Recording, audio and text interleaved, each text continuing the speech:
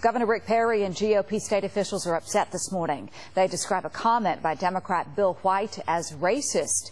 In referring to Perry, White says Texas needs a governor who is, quote, a servant, not a master. White made the statement while speaking to an audience of black business and community leaders in Dallas. The remarks were reported by the Dallas Morning News.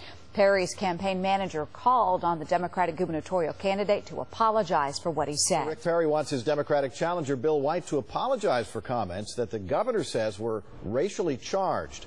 White told some black business leaders that Texas needs a governor who is a servant, and then he said Perry wants to be treated like a master. White made a racially charged remark.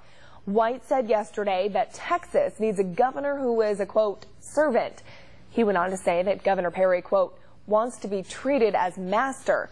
He made the comments to an audience of black business and community leaders in Dallas. Republicans are calling racially motivated remarks by Democratic candidate Bill White. Republican Governor Rick Perry's campaign and a black GOP state official are complaining about comments made recently by Bill White, who campaigned today in Fort Worth. White has remarked that Texas needs a governor who is a servant and that Perry wants to be treated as a master. Bill White, speaking to a black audience, said that Bill White, wanted to be more of a servant-type leader, while Rick Perry wants to be treated as a master.